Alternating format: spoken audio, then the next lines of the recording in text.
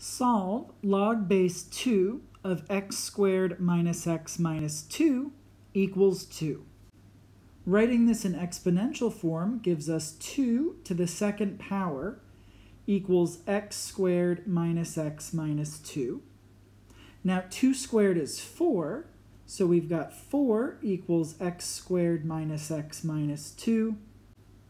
And this is a quadratic equation, so we want to get all of the terms on the same side so that we can solve it easily.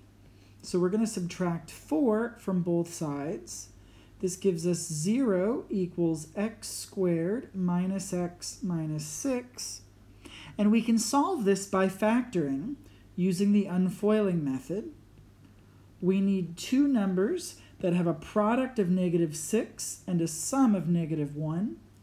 Those numbers are -3 and +2. And when we set each of those equal to 0, we get two solutions, x equals 3 or x equals -2. Now there's one thing we have to do to make sure that these are both solutions and not extraneous solutions. We know that the domain of logarithmic functions is all positive numbers.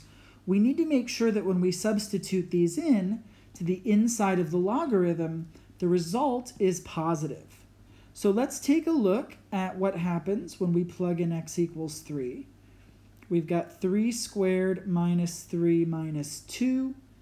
That's 9 minus 3 minus 2. 9 minus 3 is 6, minus 2 is 4. And that is positive, so we know that that fits with the domain. Then we'll try x equals -2. When we do that, we've got -2 squared minus -2 minus 2. -2 squared is 4, and when we subtract a negative, it's the same as adding. So we've got 4 plus 2 minus 2, which gives us 4. Again, this is positive, so we don't have any problems with the domain. And these are actual solutions. And so x equals 3 or x equals -2 is our final answer.